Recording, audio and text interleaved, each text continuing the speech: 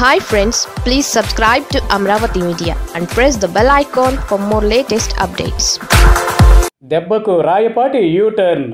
జగన్మోహన్ రెడ్డి ప్రభుత్వం కమ్మవారిని పక్కన పెడుతోందని కమ్మవారు ఏం చేస్తారులే అనుకోవద్దు.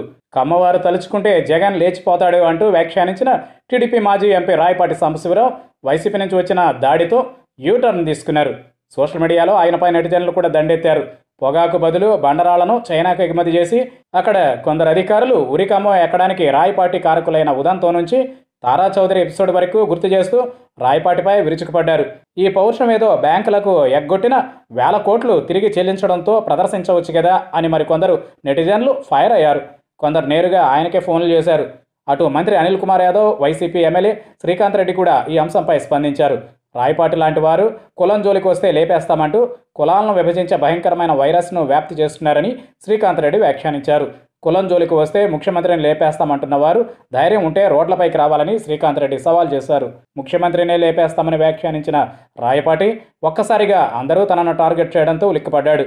మీడియా ముందుకొచ్చి ఇప్పుడు అబే తాను అలా అనలేదు అంటూ వివరణ ఇచ్చుకున్నాడు.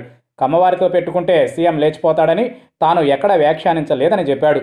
తాను అనని మాటలను మీడియాలో ప్రచారం చేశారని వివరించాడు.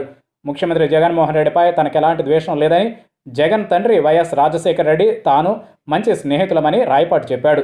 జగన్ 10 కాలాల పాటు సీఎంగా కొనసాగాలంటే అందరినీ కలుపుకుపోవాలన్న ఉద్దేశంతోనే తాను సలహా మాత్రమే ఇచ్చానని రాయపాటి చెప్పాడు. తాను అనని మాటలు ప్రచారంలోకి రావడంతో రాత్రి నుంచి వందలాది బెదిరింపు కాల్స్ వస్తున్నాయని, సోషల్ మీడియాలోనూ తనపై చాలా అసభ్యకరంగా వ్యాఖ్యలు పెడుతున్నారని రాయపాటి ఆవేదన చెందాడు.